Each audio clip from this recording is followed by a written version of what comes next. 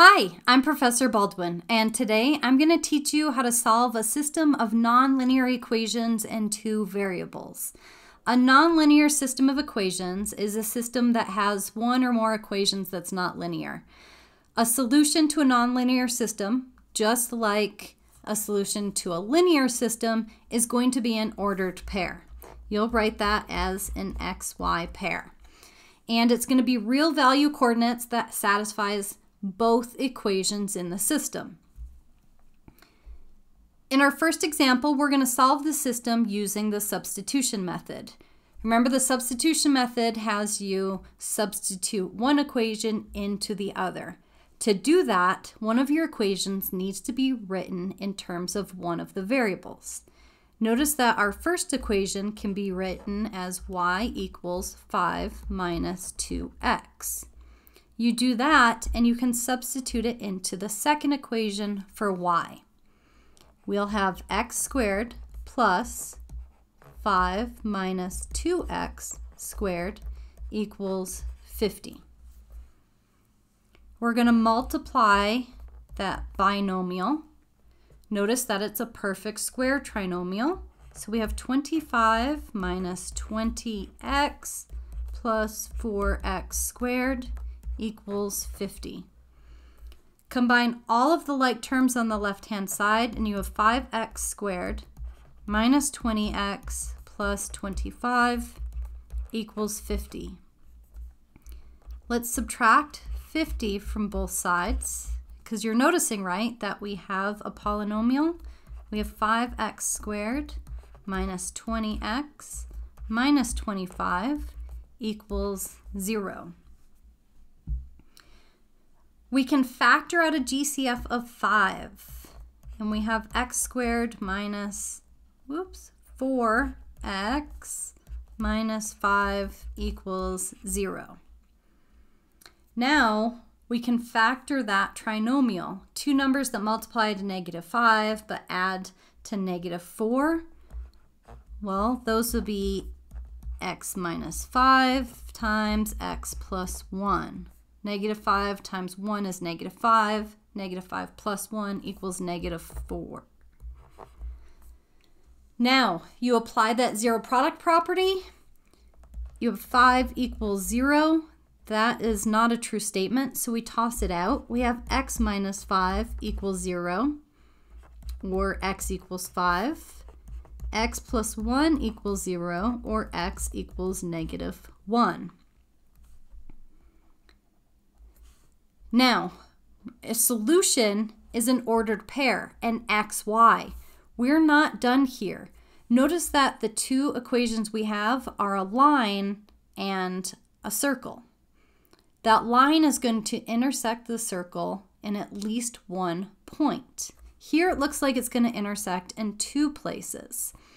So now that you have your x value, you're going to substitute that back in to your equation. We can use y equals 5 minus 2x to get the y coordinate. Our first value, when x equals 5, y equals 5 minus 2 times 5, 5 minus 10, or -5. That gives us the ordered pair 5, -5. Our second value of x equals -1 would have a y coordinate of y equals 5 minus 2 times -1, 5 plus 2, or 7. So this is the point -1, 7. Now you want to take both of these ordered pairs and substitute them back into both of these equations and verify that they check. I'll tell you that I have checked both of them. So they're both solutions. So we can put a comma between them and we put brackets around it to denote that these are both solutions to the system. In example 2, we're going to solve a system using the addition method. Remember, when you're adding two equations, you're trying to eliminate one of the variables. So you want to be adding an opposite somewhere. So here, notice that we can multiply the first equation by -4, and that will eliminate our x squared. Our first equation would become -4x squared minus 4y squared equals -64. Our second equation remains the same.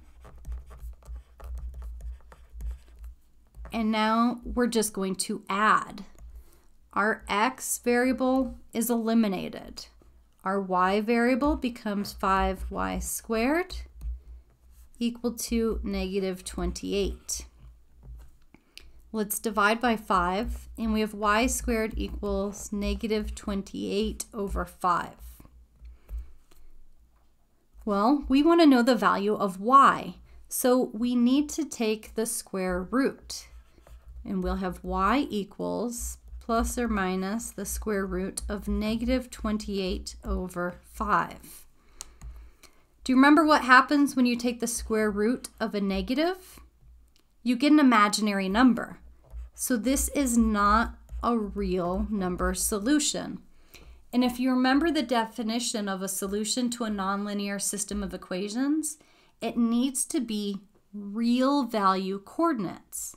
So not real here means it's not a solution.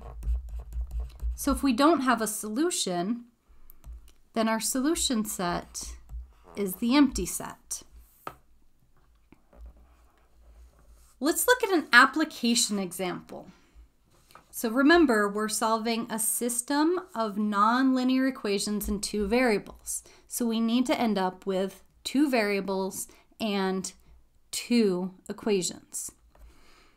The perimeter of a rectangular rug is 40 feet and the area is 96 square feet. Find the dimensions of the rug. Well, I'm a visual person, so I'm going to draw a picture of my rectangular rug. And I know that my rug has a length and a width. I notice the key words perimeter and area. Perimeter is 2 times the length plus 2 times the width. And area is equal to the length times the width. I know that my perimeter is 40 feet. So 40 equals 2 length plus 2 width. Notice that they all have 2 in common, so we can divide by 2, and this is equivalent to 20 equals length plus width. We're also told that the area is 96 square feet. So 96 equals length times width. Look, we have our two equations. We have 20 equals length plus width, and we have 96 equals length times width. I prefer to use substitution, so I'm going to rewrite my first equation in terms of W. Subtract L from both sides and you get W equals 20 minus L. I can substitute this into the second equation for W.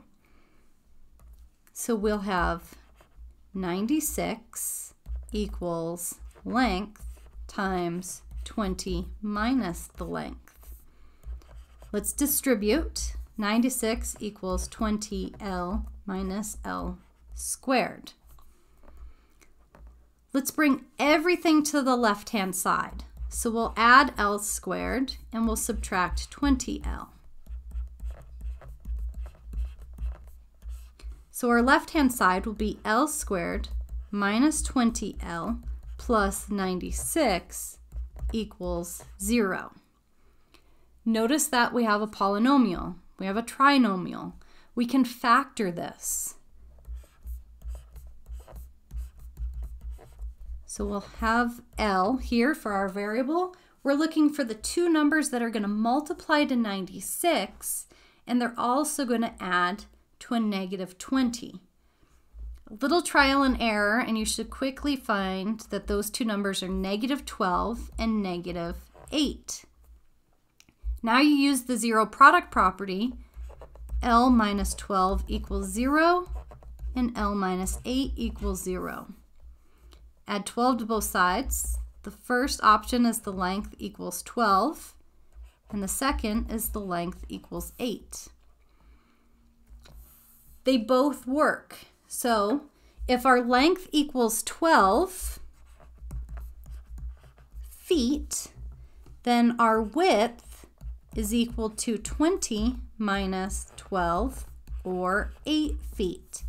So our rug is going to be 12 feet by 8 feet. Thank you so much for watching. I hope you found this video helpful, and I hope you'll check out some of my other math videos.